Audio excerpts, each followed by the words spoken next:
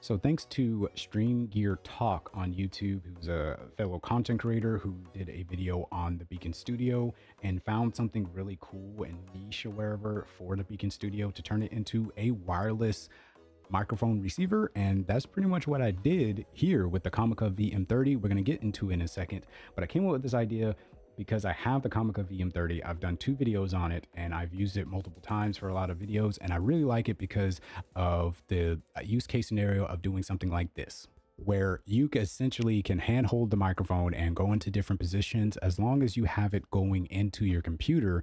The only downside of it is that when I was using this microphone, I would use it going into my camera with a USB capture card from Elgato, the Camlink 4K, and it would go into there and I was able to grab that audio source or wherever and bring it into Wavelink and apply VSTs and plugins.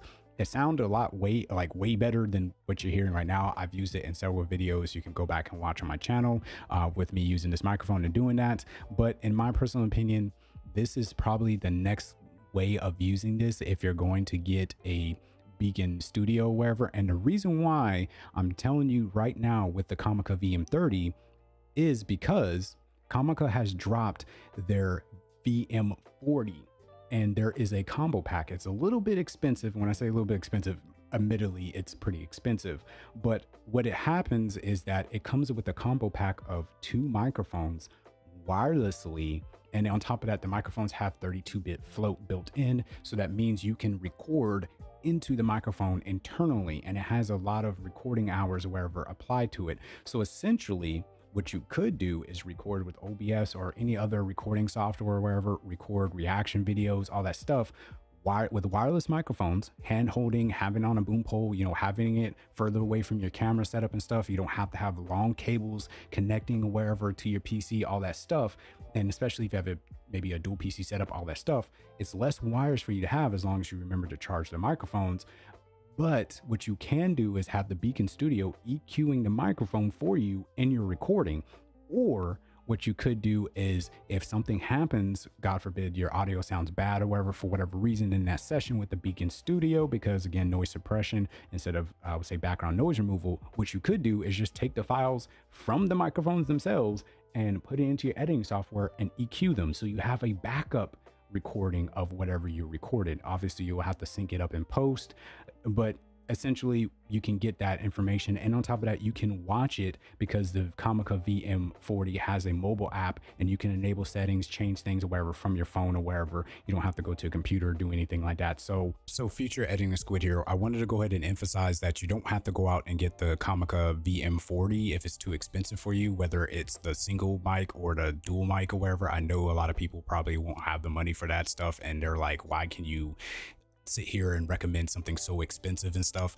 And it's just kind of me bouncing ideas to be able to use something creative for your setup for those who are doing reaction videos or those who are doing podcasts and stuff like that. I think having the internal recording with the Comica VM40 and having the processing being done on the Beacn Studio, as well as having your EQ and all that stuff being done on the Beacn Studio itself, and saving you time in your editing so you don't have to sit there and EQ the microphone unless you for some reason you need that internal recording audio. It's going to be really good for those who are doing podcasts and reaction videos or something like that. And if you wanted to take a step further but you don't really care about having internal recording, you can get something like the Comica VM40, which is a 4 microphone person setup or wherever, to where you can have up to 4 microphones on one module going into the Beacn Studio. You just don't have internal recording, but you also have the option of putting lapel mics in every single transmitter, so you can even get even better audio. And the Comica audio devices, at least in my experience on the ones I have tested and tried, both of the VM30 and the Comica VM40 are the ones that I recommend to people. And again, I would imagine, since the videos I have seen about the Comica VM40, still trying to get my hands on it, but I think this will be a really good setup, again, for those who are in a 2-person setup or wherever, as far as streaming, maybe doing reaction videos, like I said, doing YouTube content, podcast, whatever. Again, you have the ability to have that safety track or have that internal recording. And on top of that, having the ability to have your audio already processed through the Beacn Studio. And now, one of my things and concerns is you probably don't want to touch the EQ bands. You probably just want them flat, depending on the differences in people's voices and stuff, obviously. So what I would do is just use the microphone gain, the noise suppression, and let's say the expander, and I would say also the compressor or wherever in there, and never touch the EQ bands or wherever, because again, everybody's voice is different. And if for whatever reason you needed to, with the Comica VM40s, at least you can use that audio and then go in and EQ. The only thing you have to do is sync it up in post. So again, I'm not trying to push anybody to spend a whole bunch of money on an audio setup or anything like that. It's just me bouncing ideas off of people so they can get creative with, if they are going to get the Beacn Studio and they're going to be making different types of content and stuff like that, more ways to just use it other than just sitting at your desk and streaming and being like, man, I want to do reaction videos, I want to change around my scenery and stuff like that, and then they have to run a long cable, or maybe it's hard for them to sit two people down at the desk or wherever the way they're positioned and stuff like that. You can get a camera with a tripod, record, you know what I'm saying, or run an HDMI cable or something like that to your PC, and then, you know, have your content that you're going to react to on a TV or something like that, and it's recording you, and you're using OBS to record your camera and your actual display or wherever, so you're recording the video, but then you can use the microphones wirelessly. You see what I'm saying? Like, all these ideas are just flowing off the top of my head, and it's like, this is a really cool opportunity for those who can afford it, and on top of that, take advantage of it. So that's the reason why I'm bringing it to people's attention. It's not so you can go out and spend a whole bunch of money. But if you are interested in using this setup or wherever, and you can take advantage of it, and you don't mind spending a little bit extra money for this, I will have affiliate links down in the description. You can take advantage of it. You don't have to use my affiliate links if you don't want to. If you still think that I'm just trying to get people to spend money, that's fine. But I still think, again, somebody out there could benefit from this. So I think it should be brought to people's attention. Now, people would say, well, I can use this with, let's say, the Wave XLR and do the same thing wherever and get wireless I would say audio and all that stuff, and apply VSTs and plugins. I would be very careful on using devices like that, because I've had it happen to me multiple times before. I've talked about my headaches with the Wave XLR. I've had it crash on me while I was recording and doing the VSTs and stuff applied, so I didn't have to EQ it in my software, and I went to go ahead and edit the video, and there was no audio because the program had crashed on my computer. And with the Beacn Studio, at least, and other devices like it that have onboard processing, if you have that kind of stuff, you don't have to worry about that happening, because it's being processed on the actual device itself, not your computer. So again, even so, if that's the case and something unforeseen happened with the Beacn Studio, with the Comica VM40s and any other devices that have 32-bit float and internal recording, you would still have that backup track. And that's the importance of this whole setup or wherever, is being able to expand the types of content you can do, as well as making sure that you have a backup of a backup, and you're doing less work and stuff like that. On the off chance that something does happen,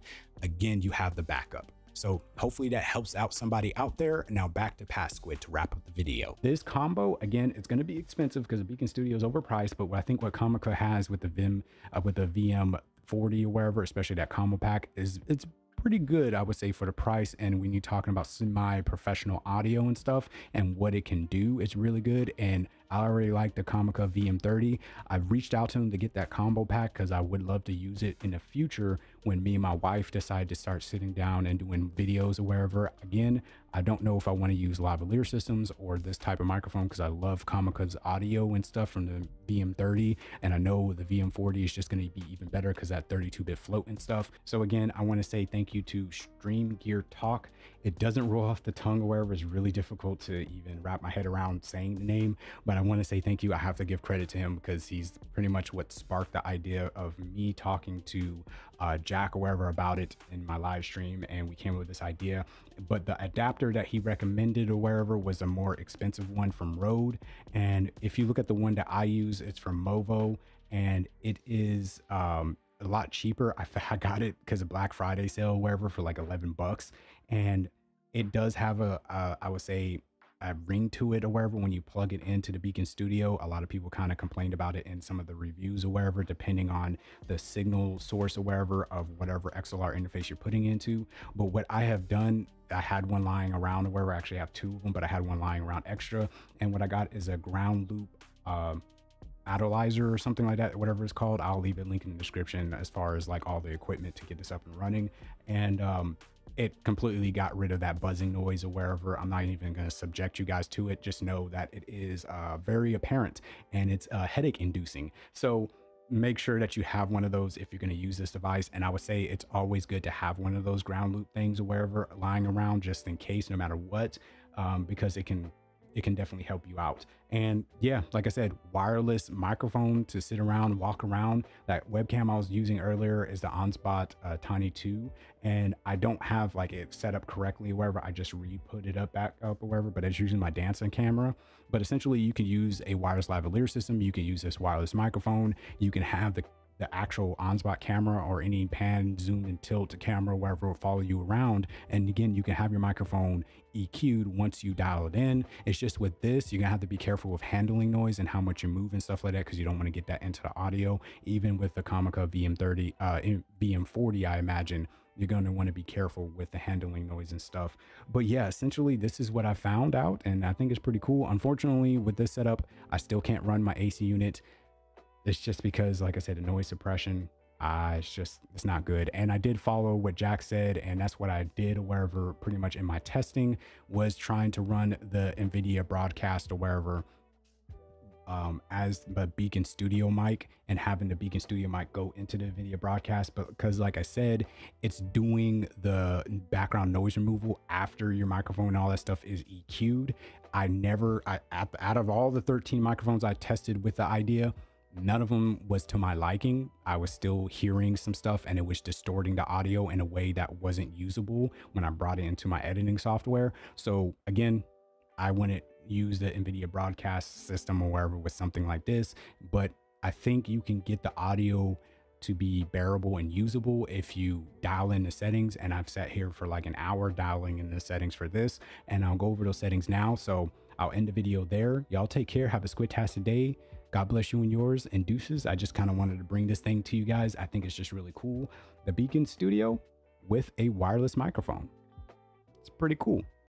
So we're talking about the Comica VM30 here with the stepless gain on the actual microphone set to 7. The wireless module is set to 0%. And then you can see the average peaking area. So we could probably adjust the dB of the volume or whatever, but it's set to 27% with the noise suppression on adaptive with the amount of 65 and the sensitivity of 65. And then we have the expander set to 50 with the expand amount of 35. Usually I have it on 33. And then the compressor is set to -27 with a compressed amount of 33%. And then you can see obviously where I am landing as far as the reflection of my voice. It goes up and down, but it's okay because of the type of microphone this is and how close it is to me. We don't really need that much of a makeup gain, just because we don't want to overpower our editing software with the volume. And then when we upload it to YouTube, YouTube is going to have to crush it. So we don't really want to do that, because again, with the YouTube, I would say algorithm and stuff like that, you want to be around this peak or dB or wherever. Is usually 14 as high as you want to go. It's okay to go a little bit over in some parts of your video, but again, 15, 16 should be fine. And then for the makeup gain is about 3.0, and then the output gain is around 1.8. And you can probably hear my son crying in the background. My wife is trying to get stuff ready because she has some friends coming over. So again, you could probably still hear that in the background. There's nothing that I can do here in the software to really compensate for that, because again, noise suppression versus background noise removal, it is what it is.